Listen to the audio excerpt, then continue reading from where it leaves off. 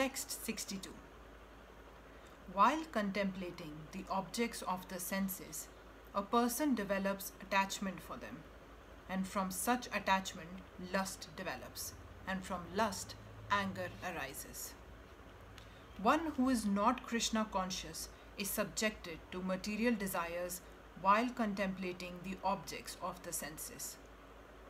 The senses require real engagements, and if they are not engaged in the transcendental loving service of the Lord, they will certainly seek engagement in the service of materialism.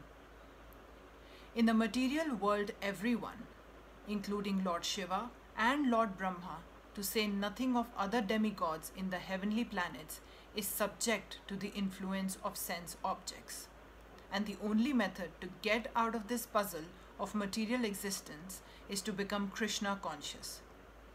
Lord Shiva was deep in meditation, but when Parvati agitated him for sense pleasure, he agreed to the proposal, and as a result, Kartikeya was born. When Haridas Thakur was a young devotee of the Lord, he was similarly allured by the incarnation of Maya Devi. But Haridas easily passed the test because of his unalloyed devotion to Lord Krishna.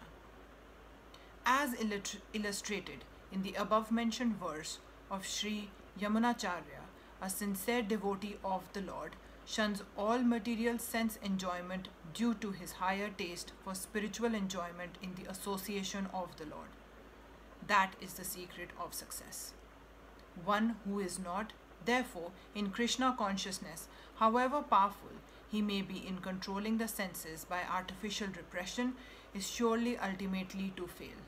For the slightest thought of sense pleasure will agitate him to gratify his desires.